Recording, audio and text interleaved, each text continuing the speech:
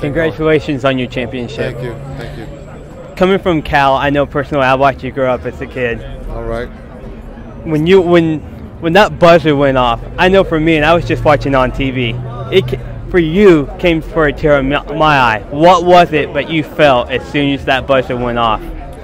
Exhaustion. I mean, it was a long series. It was a competitive series, but just a feel of achievement of being able, final achievement to win a championship. So that was a thrill.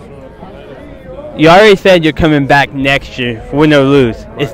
Is that still a good word, or are you going to think about it now that the championship is over? No, I got another year on my contract, so I'm coming back to defend that title, and hopefully we can win it again. Now, Mark Cuban said he wasn't sure about getting rings. Yeah. What do you think about that? You think he's going to cave?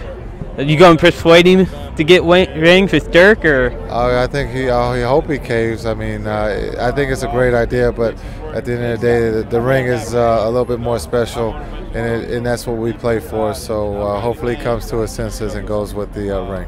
If you can name one ESPY award and give it to the one player at any team, who would it be, and what would that award be?